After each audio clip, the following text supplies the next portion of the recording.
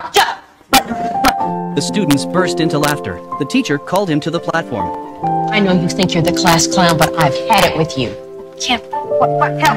Come on. Help it. Because of the strange cry, he is often bullied by his classmates. Even his own father lost faith in him. Every whine, father will be furious. He felt, the son made a strange cry, just want to attract others' attention. The day of parents' divorce, father only gave his brother a hug. Then I have to go. The boy pounced on him, but father pushed him away. For this son, he was completely disappointed. Fortunately, the boy has a great mother. She never gave up her son, because they often disturbed the classroom. The headmaster called his mother to school. The boy cried and said he couldn't control it, but the headmaster didn't believe it at all. He gave an ultimatum. If you can't control yourself, then don't read it. Mom didn't say anything. Take your son and turn around and leave. Mother decided to help him transfer to another school, but the boy is tired of reading, because wherever you go, he is a burden in the eyes of teachers, jokes in the eyes of classmates. To solve the problem of my son, mother often goes to the library to look up information. Finally, in a book, she found out her son's illness, Tourette syndrome. The patient will twitch involuntarily, make strange noises. This disease will last a lifetime, and there is no medicine to cure.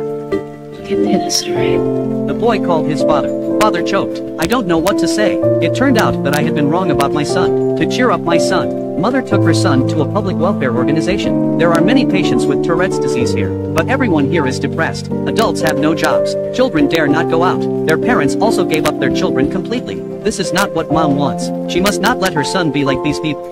I'm really so sorry that I brought you there, honey. Let's just forget this. I don't want to forget this, Mom. These people let Tourette's win. I'm never gonna do that. Boy transferred to a new school, but the situation remains the same. New classmates laughed at him. The new teacher can't stand him either. Left him to the headmaster. The headmaster didn't say anything. Invite him to the school concert. Although he shook his head to show that he didn't want to, but the headmaster still wants him to go. At the school concert, the boy kept barking. Wonderful music mixed with strange cries. Students look at him, show disgusting eyes. After the performance, the headmaster asked the boy to come on stage. The headmaster asked him, "Do you like making strange noises?" He said, "No, I can't control it. This is a disease." I don't like making noises anymore than you like hearing them. The headmaster asked him again, "How can we help you?" I want to be treated like everybody else. The boy walked down the stage. I still keep screaming, but at this time, applause thundered under the stage. At this moment, all prejudices have disappeared. The headmaster said a few words. Let boys understand the power of education. From this day on, the boy aspires to be a teacher. He graduated with excellent grades, can find a better job for him, but he just wants to be a teacher. A good teacher, although the interviewers appreciate his grades. But after hearing his strange cry, still frowning, such a person, how to impart knowledge? In an interview, the headmaster is willing to give him a chance, but he must promise, don't make strange noises in class. It completely angered him.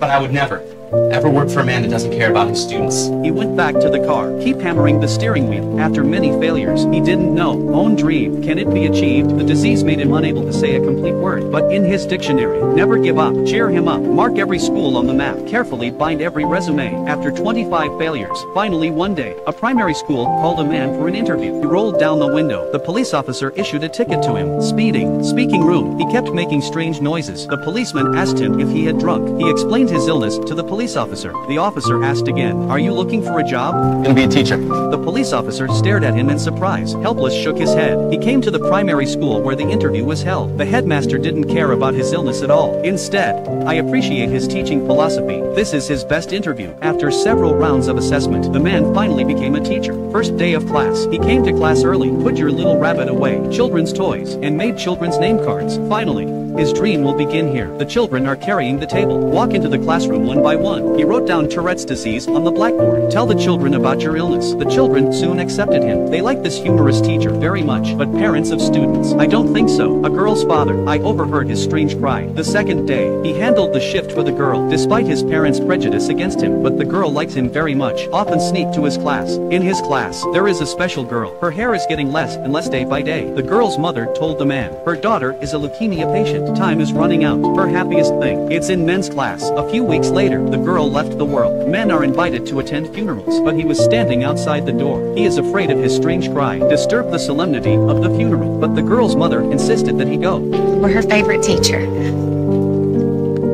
Please don't leave without saying goodbye to her.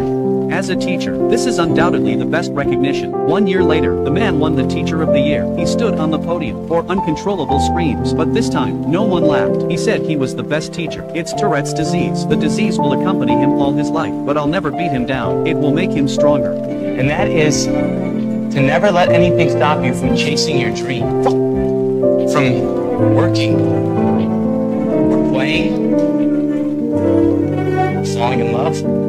This is a real person. What you see is not an omnipotent superhero, just an equally desperate, ordinary people who do their best. He used his optimism, turn inferiority into strength. Self-improvement person will win the world.